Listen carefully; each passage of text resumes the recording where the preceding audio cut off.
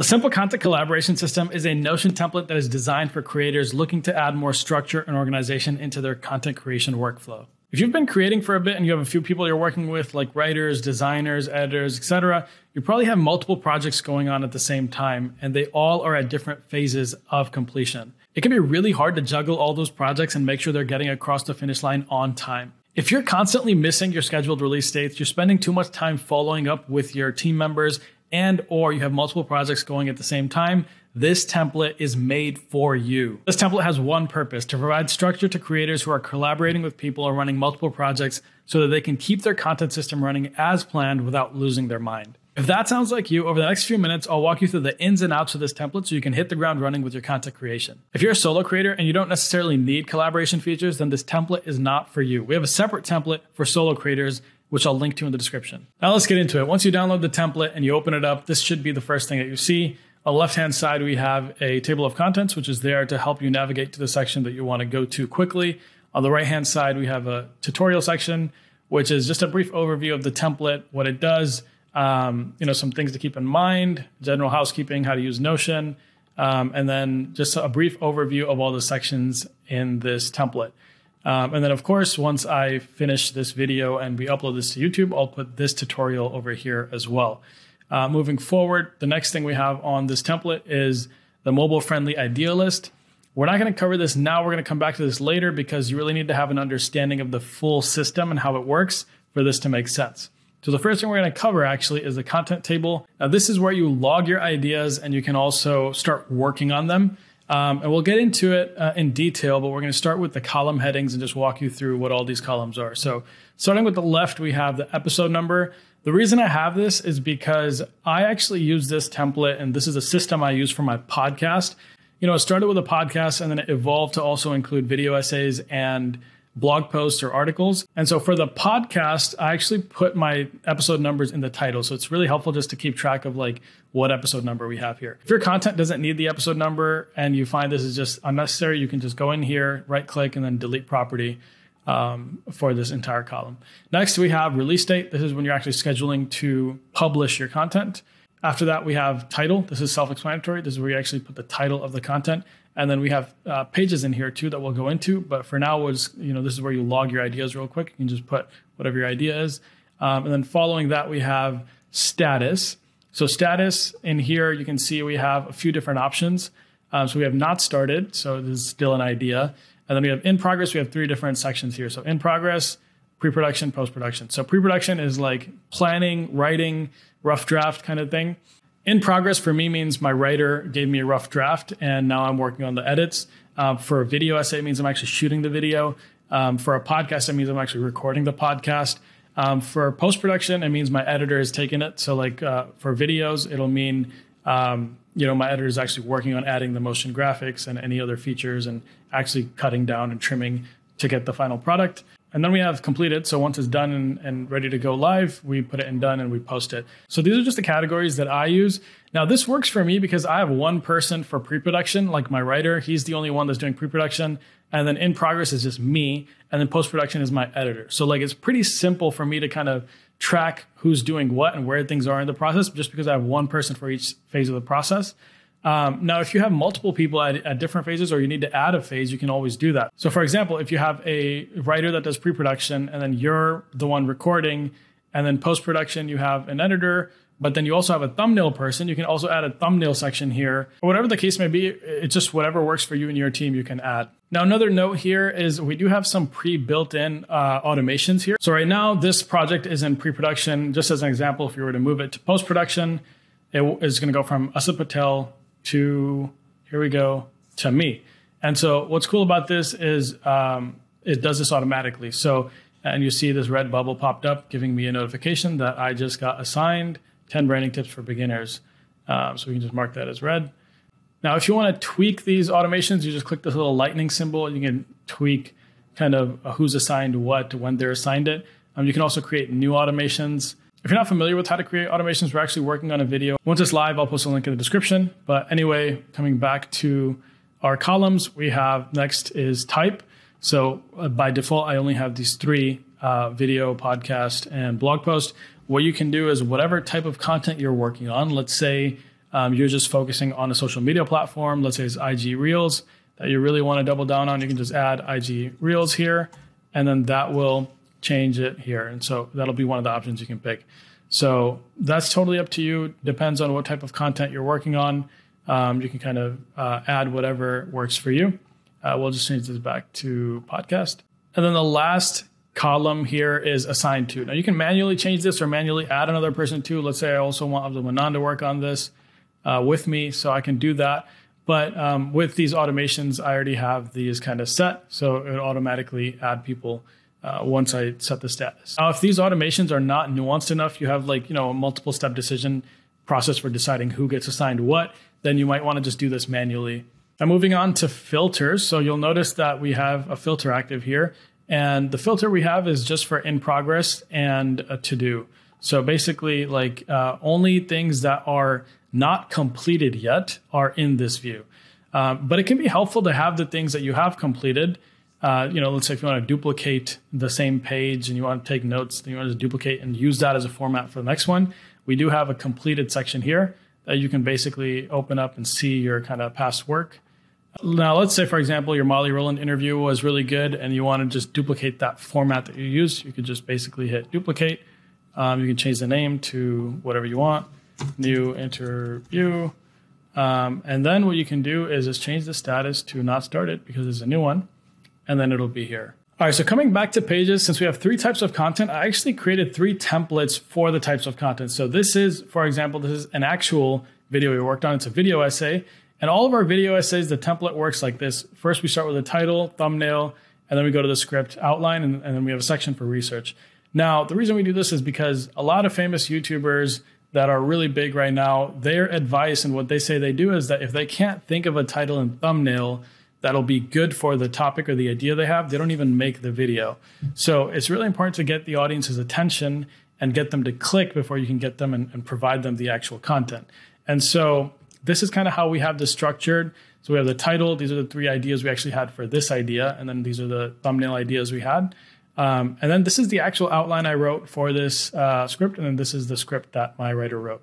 And then these are just the links that I used to do some research and take some notes on. Now, if we go back to a different example, if we go to a article, for example, it's a little bit different. So instead of having a title thumbnail, we have the headline and then the subheading. Then we have the article draft, and then we have research here. Now, what's nice about having the research links all here is that if my writer is looking at these links, I can also take a look and see if I see a different perspective or I have a different take on some of these articles or videos or whatever he's doing research on. And then I can go in and kind of add my thoughts, add my comments, or I can even just go ahead and directly edit the draft myself here. Now, moving on to the podcast format.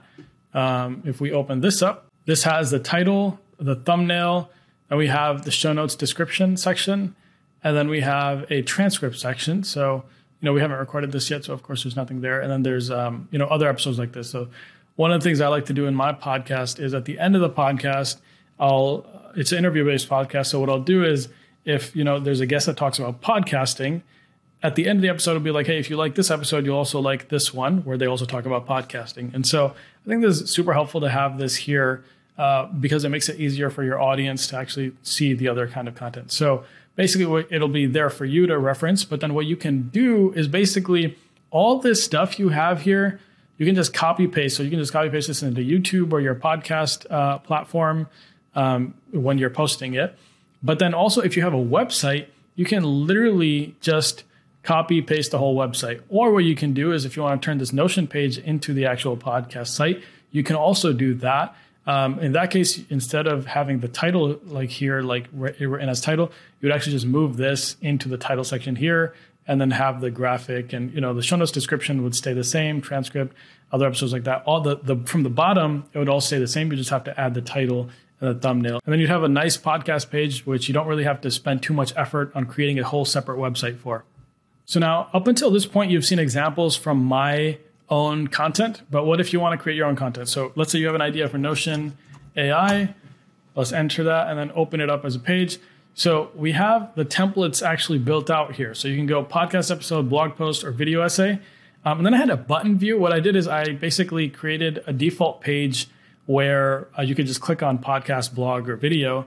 But the thing is that the buttons actually took too long to load every time. So I found it to be easier just to do the templates like this. So let's say we want to create a podcast episode for this topic. Literally, it'll load this all.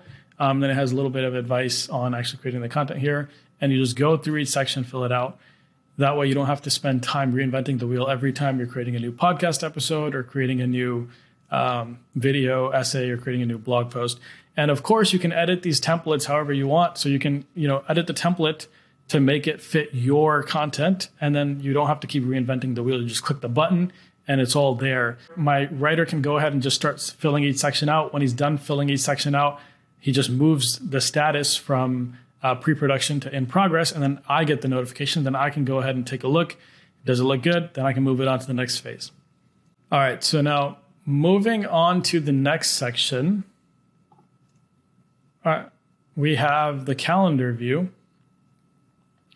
And I have this by default set up for a week because I actually don't look too far out. We don't have that big of a team. We don't have that much content coming out. And we're doing this all part-time. So we don't necessarily need to have a month planned out. I try to have my content for this week ready the week before. And then we're trying to work on next week's content this week. It's Saturday today. So let's take a look at tomorrow so we can kind of organize this. So basically what I'm seeing is we have 4 pieces of content coming out this week. What I'm going to do is just go through each of these and make sure, hey, are we actually ready to go with this? Does this look like it's in good shape to post? And if everything is looking good, we just schedule it and it'll post when it's supposed to.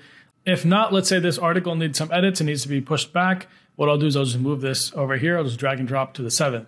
So it's pretty simple. And then the nice thing is you can also edit this directly from here. So you can just put a comment like, hey, it's not ready to go. I need you to do X, Y, Z, whatever it may be, right? So let's move this back here.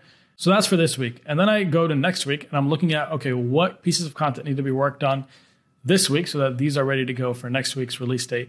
And so I look at these and I make sure that these are on the radar of my writer so that he starts working on making progress on these pieces of content.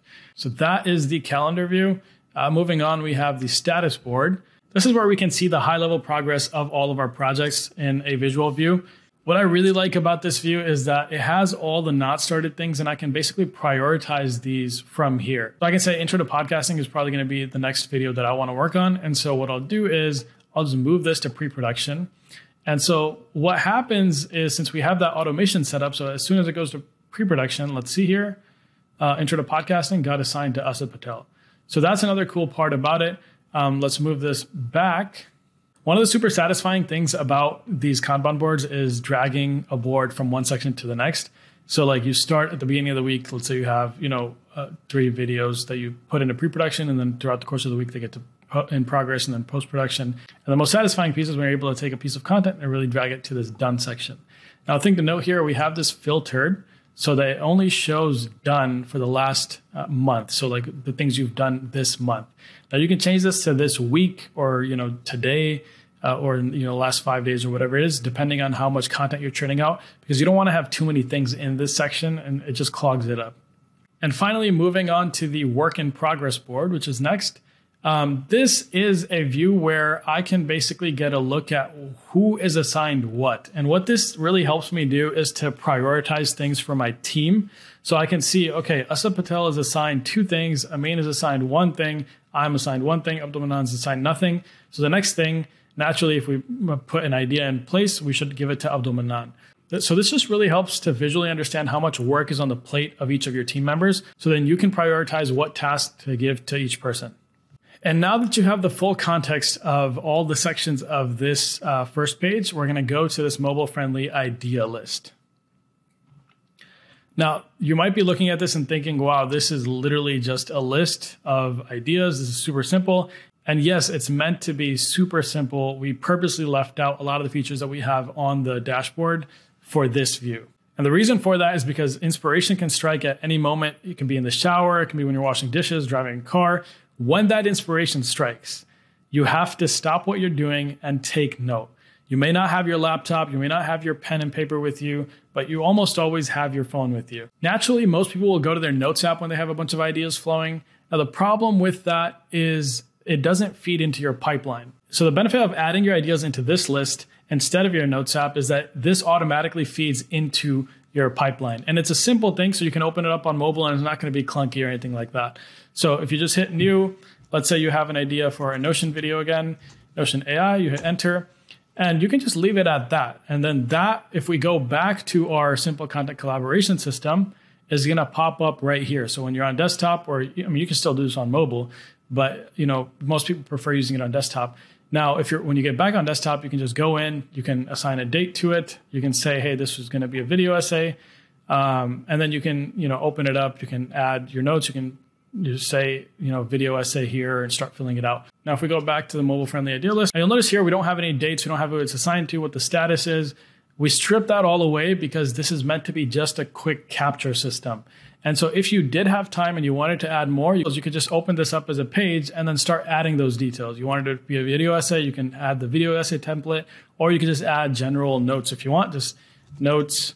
And then you can add who it's assigned to, or you can add the episode number or the release date. And that is pretty much it for this template. Hope this was helpful. Hope this helps you in your content creation journey and working with your team. If you do end up downloading this and using the template, we'd love to hear your feedback. The link to do so is at the bottom of this template. You just click this link and it'll open up a page where you can submit a form and submit your feedback. If you like the template, let us know. If you didn't like it, you think there's some features we could add, or if it was confusing in some way, let us know. We'll work to fix that. Thank you so much for watching. I'm looking forward to seeing all the content that you create.